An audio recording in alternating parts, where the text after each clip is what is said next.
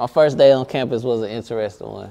Immediately walking on the yard, I was approached by several frats, different fraternity people, wanting to see if I was interested on what year I was, what GPA I transferred in with, if I was eligible to even attend interest meetings and things like that.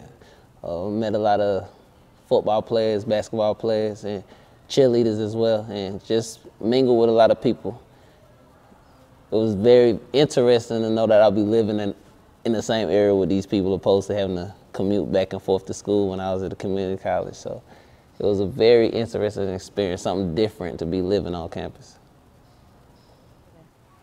So coming into college, and specifically ECSU, I had quite a few expectations about what I'd learned as a biology major. I didn't have much experience in laboratory, so I really wanted to get that hands-on experience, learn about different careers in my majors, different paths that I could take, and all those expectations were met and exceeded, especially as I've had the opportunity to participate in research programs. However, I did not have the expectation of learning through opportunities like student leadership.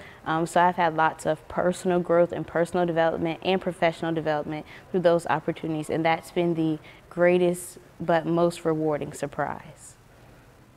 I decided to come to ECSU because it was a smaller campus and they had many different clubs and organizations for me to join, such as marching band and ROTC.